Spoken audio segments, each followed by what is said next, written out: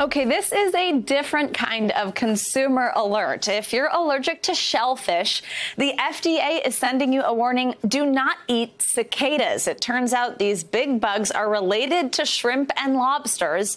Some restaurants are serving them up deep fried, sushi style, don't know what that means, or even covered in chocolate. And people with seafood allergies should think twice before ordering them up for your next meal. I do not need a shellfish allergy to not do that. To not eat cicadas. Yeah. I would agree. I don't know who's looking at them going, I know. What do you think? Sushi style? Dessert? Like they're raw, chopped up, wrapped in rice? I don't. I'm a picky eater, so that was never Ditto. on my list. Yeah. All right.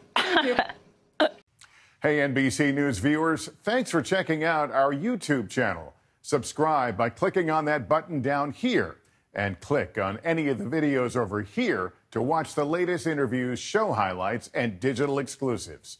Thanks for watching.